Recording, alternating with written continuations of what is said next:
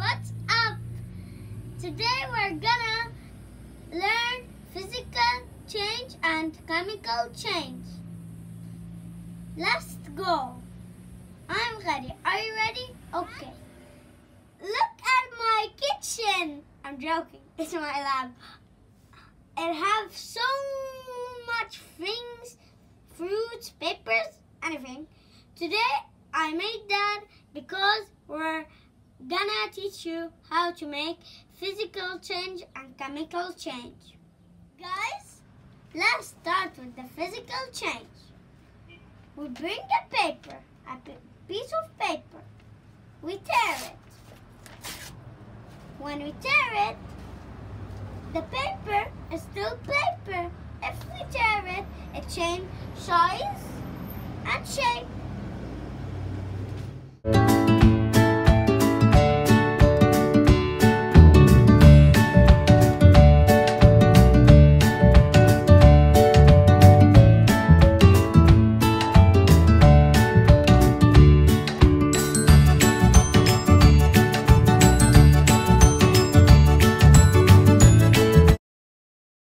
If we cut a cucumber or a carrot, it's still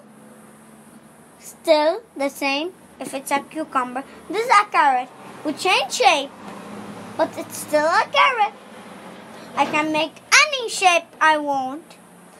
Now let's start with that. We smash the nutmeg with the pestle. Look how they came small pieces, but they're still the same. That's physical change. Now, if we cut this fabric, it's still fabric. So it's physical change, a change in its appearance. Even water have more than one state. If it's steam, if it melts, if it's freeze, all these are physical change. Let's throw this cup.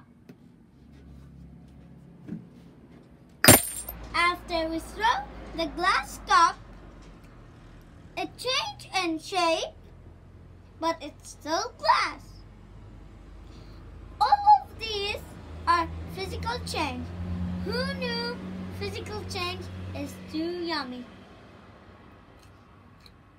Let's start with the chemical change.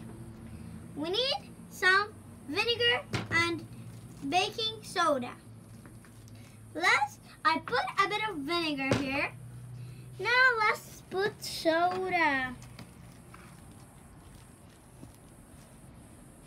We'll put one big spoon. Oh, it's so cool. I gotta try it again. One time, please. Please, where? Okay, what's happening? That's chemical change.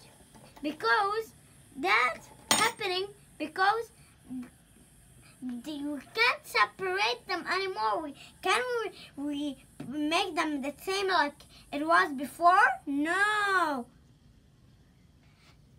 Now let's burn the paper. We burn this one. Notice the char. Guys, after we burn the paper, it creates a new substance. It's char. Here are some rusty screws. If you have a rusty car or a rusty metal or anything is rusty, it's chemical change. Also, if we fried an egg or we have a rotten fruit, chemical change takes place. So chemical change can create a new substance and it has an odor and it can release heat and absorb heat. If you like my video, like, share and subscribe.